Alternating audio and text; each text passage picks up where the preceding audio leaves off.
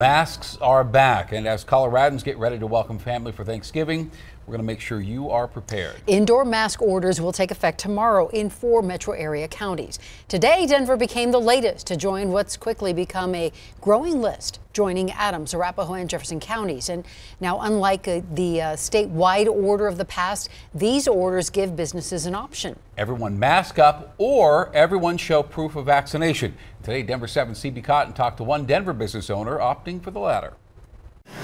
Like the coffee being served, tough conversations have been brewing. Inside Coffee at the Point, located in the 5 Points neighborhood. We've had conversations with a few of our staff.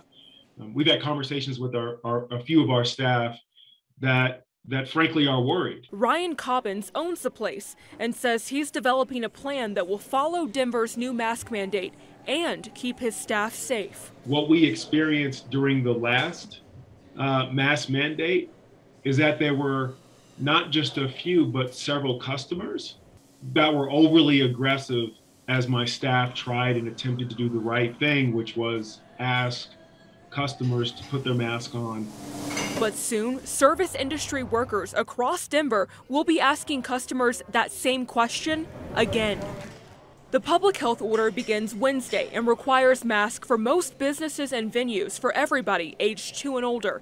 If locations don't want to require masks, they can implement a vaccine check before entry. The vaccine check must show 95% of people inside the facility are fully vaccinated. While Cobbins decides what path to take, he's sure of one thing. We will follow the mandate so that it doesn't compromise the safety of our staff. And Denver now joins a slew of other metro counties in re-implementing a mask mandate. In Adams and Arapahoe counties, everyone 2 and older will need to mask up in indoor spaces. In Jefferson County, the mandate applies to everyone 3 and older. Just like Denver, businesses can be exempt from the mask mandate if they require proof of vaccination. Those 3 counties now join Boulder, Pitkin, San Miguel, and Larimer County, who also rolled out new orders this fall.